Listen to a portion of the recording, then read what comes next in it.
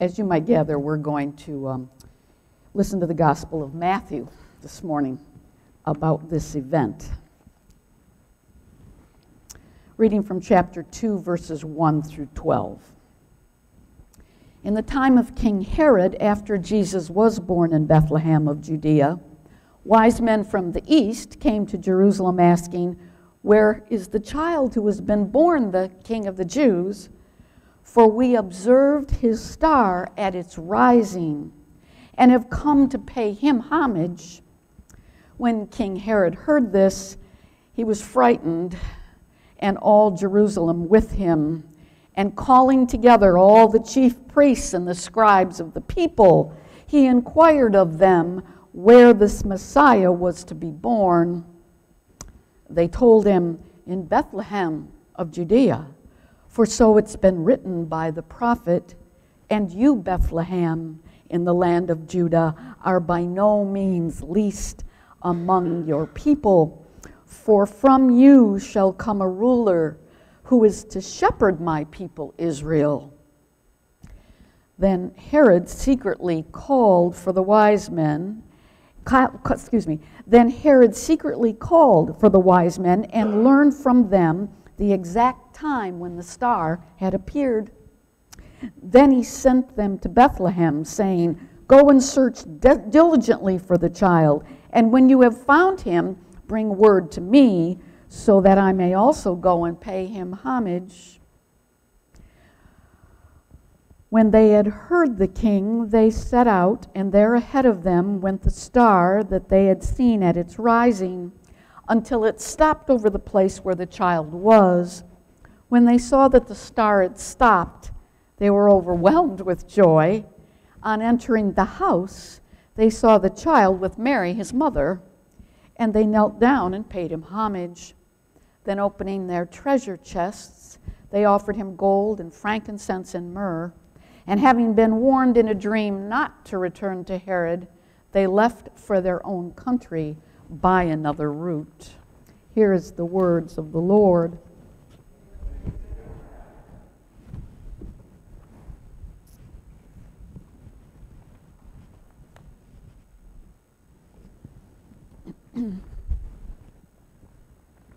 I begin this morning with our journey into your epiphanies. I'd like to share with you a poem written about 3 years ago by a colleague, Reverend Jan Richardson. It's called "Where the Map Begins." This is not any map you know. Forget longitude. Forget latitude. Do not think distances or plotting the most direct route. Sextant or compass, these will not help you here. This map begins with a star. This is the chart that starts with fire, with blazing, with ancient light that has outlasted generations, empires, cultures, and wars. Look starward once, then look away. Close your eyes and see how that map begins to blossom. You cannot see it all. You can't divine the way. It will turn and spiral, and you cannot perceive how the road you walk will finally lead you inside through the labyrinth of your own heart. But step out and you will know what the wise who traveled this path before you knew. The treasure in this map is buried not in the journey's ending, but at the journey's very beginning.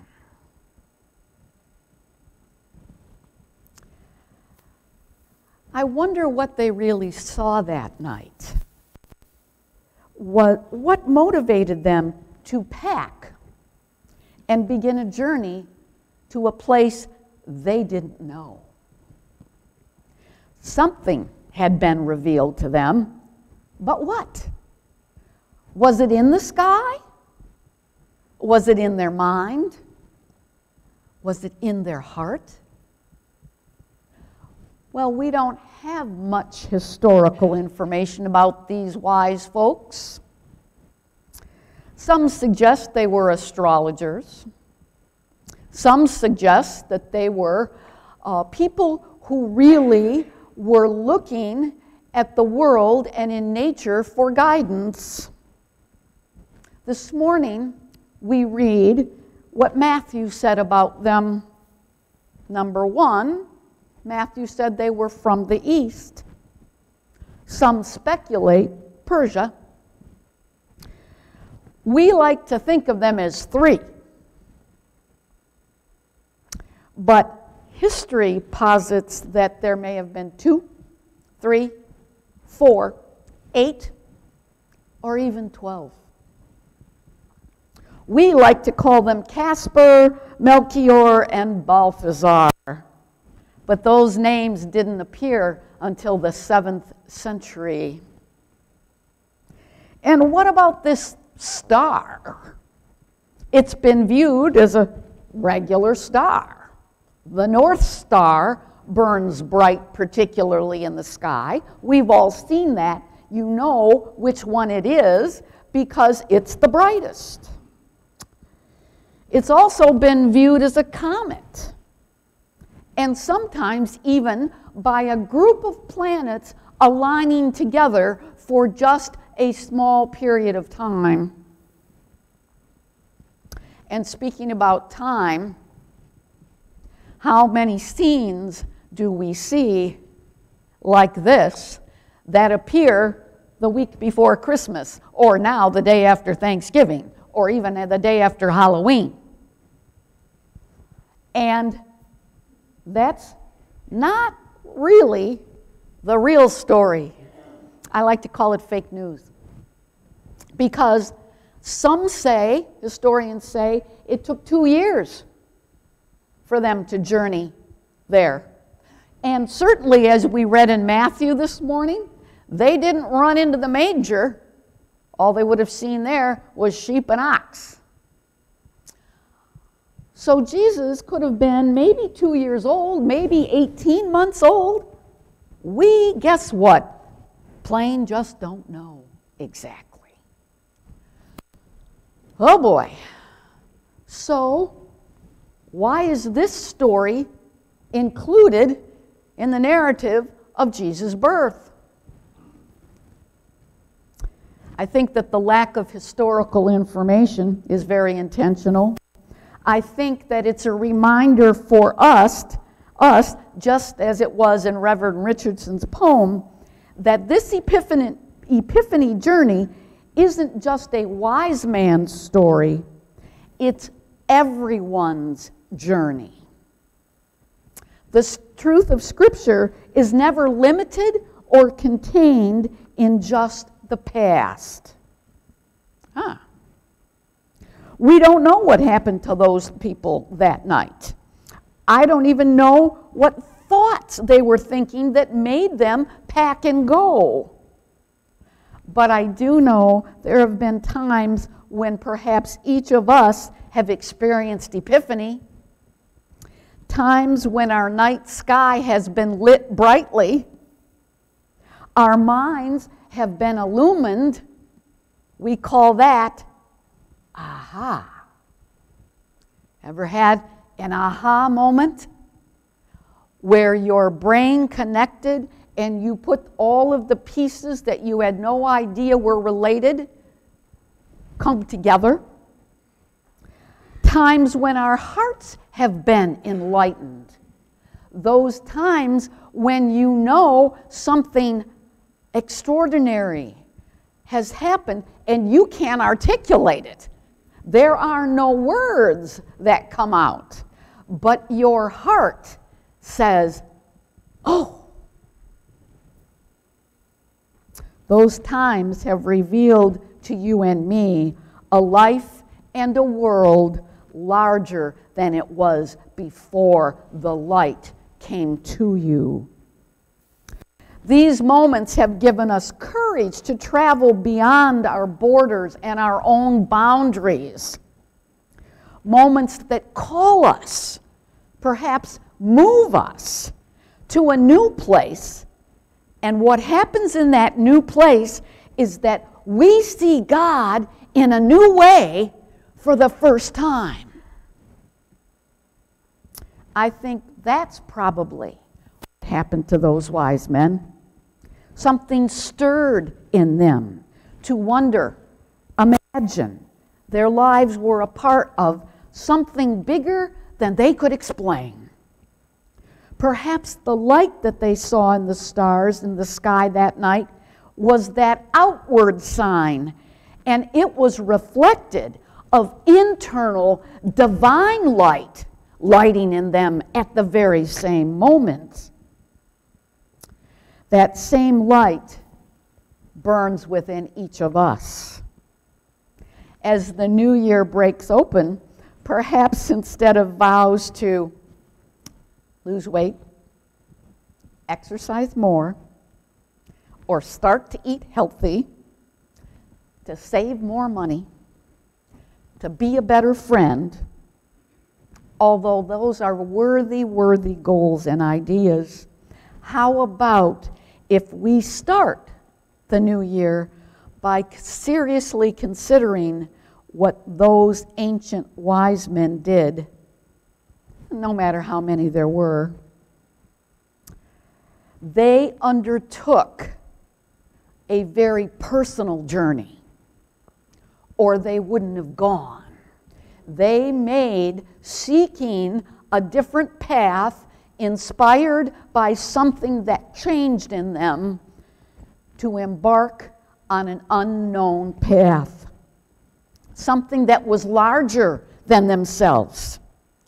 And yes, indeed, after months and perhaps even years of journeying that path, they came upon a young child and his mother. And it wasn't, oh, finally we have found it. They knew immediately upon entering that house, and they probably did fall on their knees because they knew their epiphany journey to the inspiration of the star was complete. Now, you and I may travel different roads. In fact, that's the truth. We do. But the answer for us should be the same. God is continually revealing himself to you. He is continually calling you through humanity, through people. The problem is, are you, like those wise folks, willing to pursue it? Willing to listen to it? And you've done it before, I know you have. Maybe it was the first grandperson, the grandbaby. Maybe it was the first great-grandbaby. Maybe it was staring at the Grand Canyon. Maybe it was the first time you really believed your life was actually holy and acceptable to God. Maybe it was the time when you were with someone who was dying and you were close and you could hear breath, and instead of overwhelming sadness, in your heart you experienced joy that death was not the end for this person. Holy moments lighted by God in your heart. Friends, these are the stories. These are the epiphanies that you have had in your lives that forever have changed who you are right now. How do we live on the road we travel?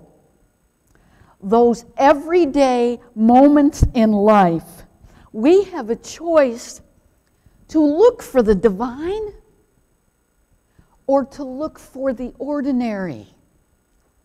And where God showed us through this Epiphany story is that by looking at the ordinary messengers in your life, divinity, absolutely, divinity will be revealed in your heart. And you will see God's glory face to face with the person who is the messenger for you. So here we go this January, gang. Where will your New Year journey begin, not end, as we look and we know those folks' journey began that day when they found the King who would save all people? It did not end.